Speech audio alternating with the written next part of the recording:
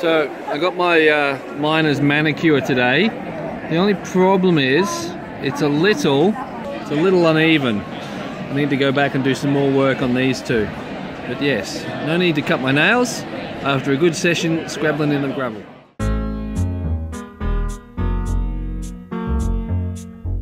Well, g'day! Welcome to Mansiders Prospecting. Welcome especially to the 30-something new subscribers that have joined us, joined the crowd overnight. But I'll get back to that later. Right now, let's get down to the gravel bar and I'll show you how I got my miner's manicure.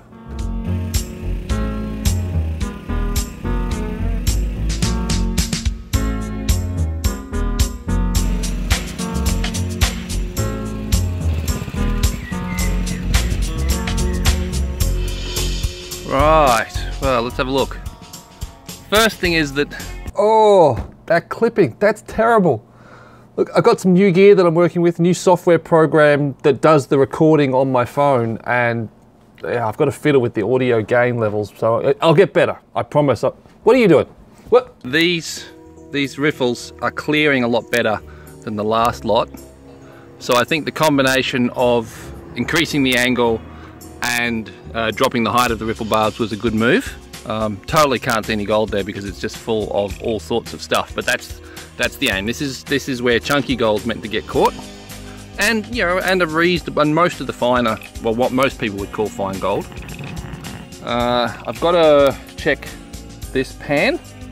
Now, when you are checking tailings, there's been studies done on how easily fine gold or even relatively large gold will settle through tailings with just a minimal amount of flow.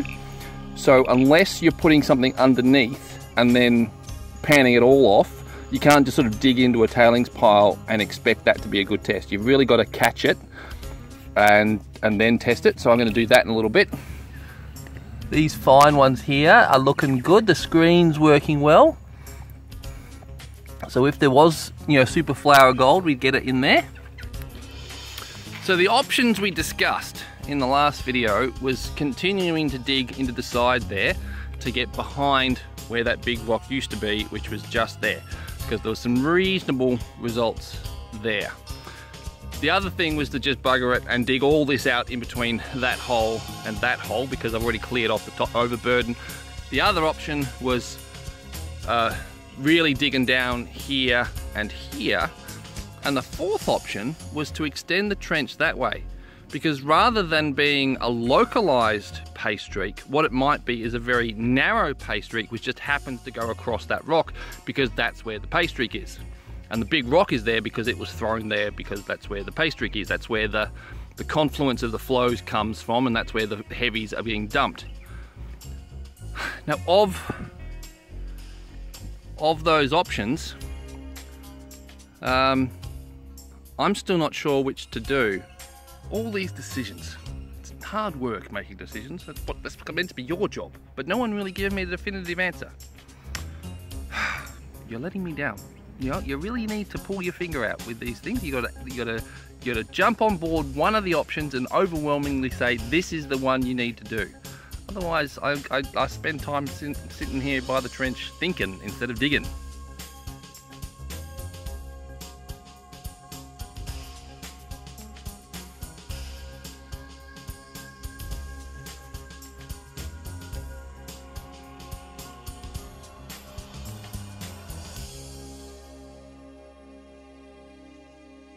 I've just levered out that big rock. It's got some very interesting veins in it. So we'll have a look at that later. But because it's undisturbed, I'm now pulling the material from just where that rock was, so we can get an accurate sample. Ah, that looks like some really good material.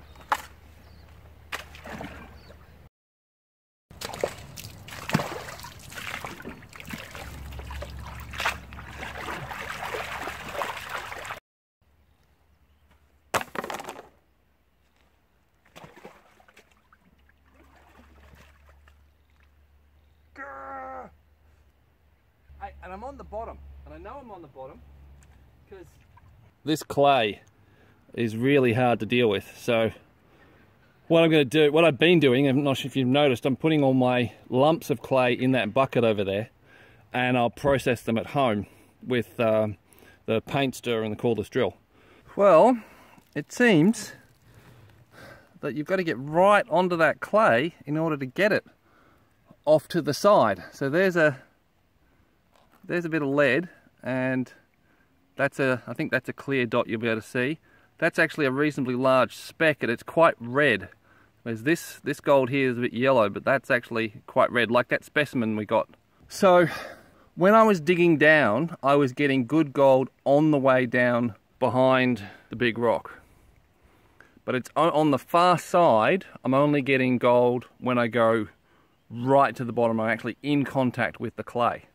Well, I've just dug underneath that rock, and this is what I got. 4 shotgun pellets and a flake of lead. But would you believe, no gold? So, what's going on here? Well, I think what's going on is we have a really, really narrow pay streak, and it's only, you know, this wide. Plan. This thinking stuff is hard work. It seems that the best gamble is to assume that there is a pay streak more or less associated with that big rock. Whether it's because it's associated with that big rock because the big rock has caused the pay streak, or whether the big rock is sitting there because it's sitting in the pay streak because that's where it got dumped out. But I think that's the best bet. So it's the next morning, and I must admit I've gone for a bit of a dig in there to see if I could find any visible bits. I think I see some beautiful gold. Wow, that's a big chunk of lead. Look at all those shotgun pellets there. Now I saw some really lovely pieces as I was getting this out of the sluice. At least one shotgun pellet size nuggie. Picker. Hey, beautiful. Oh, thank you. Ah. Turning out. This is the 𝗏𝗏𝗏𝗏 concentrate. Oh, the concentrate? From the whole lot? From the top box from the last run. Oh, okay, so it's not the whole lot. No, it's not the whole lot. No, I'll save that for the summary video I do at the end. Cool. So no great big nuggets. You know, big enough to buy a farm. Arlen said that he's been big enough to buy a farm. Arlen wanted that. Oh, look at that. That's a whacking great big chunk of lead. Oh, it's coming up already. Wow. Where's it coming up? Look at all that. Oh, look at that. Oh! Wow. Look at all that. Look at. So you're going to go back there this afternoon while you still got the 𝗏𝗏𝗏𝗏? Oh yeah, absolutely. That's the plan. Thought you had all this stuff you needed to do. Well, that's one of the things I've got to do. And where's the priorities? It's very high on the priority list. I've got a couple of eBay things to get posted off, some Japanese tools to get in the mail to people, and then it's going to be down to the gravel bank. Oh wow, is that a big piece? Oh no. Yep. Yep. Oh. Yeah, I told you there was a shotgun pellet size piece. What's that? Well done. Oh, there's another gritty piece. Well, I think that's the majority of the gold on show there. There's still a few bits of oxidized pyrite and lots and lots of lead. But look at that little picker there. It's not bigger than the biggest shotgun pellet, but it's bigger than some of the shotgun pellets. And it's got a whole lot of baby brothers and sisters. Little gritty pieces. Now those, in the camera, you can see that those, you can see that line of color, and because camera, it's being two-dimensional, they just kind of look like specks, but they're actually gritty. Like, I've picked that one up, and you can see it's not flat, it's chunky, and it's spiky, and so all this gold, or at least the majority of this gold, has come, hasn't been churned around in the river very much at all, but look at this beauty. So does that mean you have an idea of where it might be coming from? Can't really talk about that Cool. at this point in time. I will be talking about it in later videos, and in later videos I'll be telling you guys all where this spot actually is. After we've cleaned it out. Pretty much. Pretty much. Well, not the creek, but the gravel bank that I'm working on. Once I've had enough fun with the gravel bank, I'll tell you guys where it is. And there'll be heaps more gold in this creek. But I just think that this gravel bank is one of the best spots. But I'm pretty sure there'll be other great spots. But that is a nice run of colour. Now I'm just going to go back and get some more.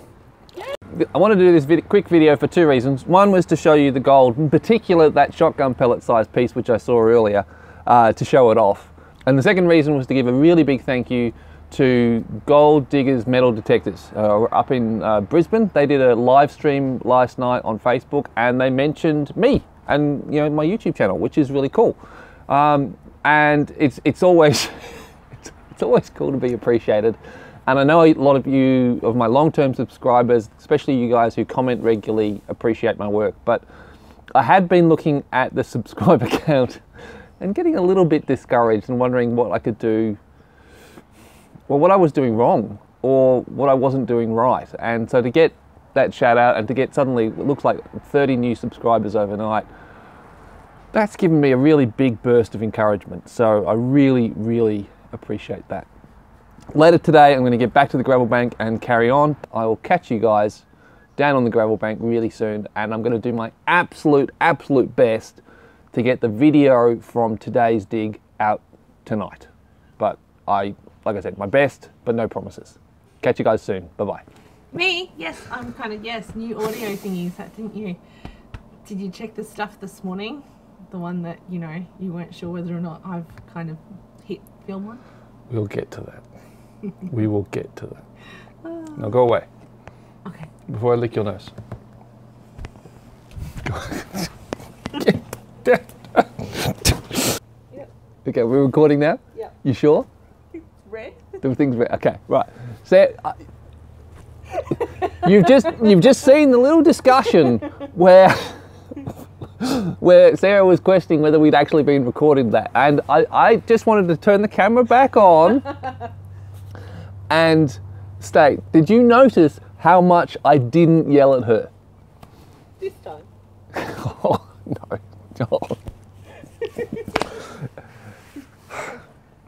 You know what's going to be really funny? What? Is if I have really majorly stuffed up and I hadn't been recording before. I can't remember now. You're in so much trouble. I'm always there. Right.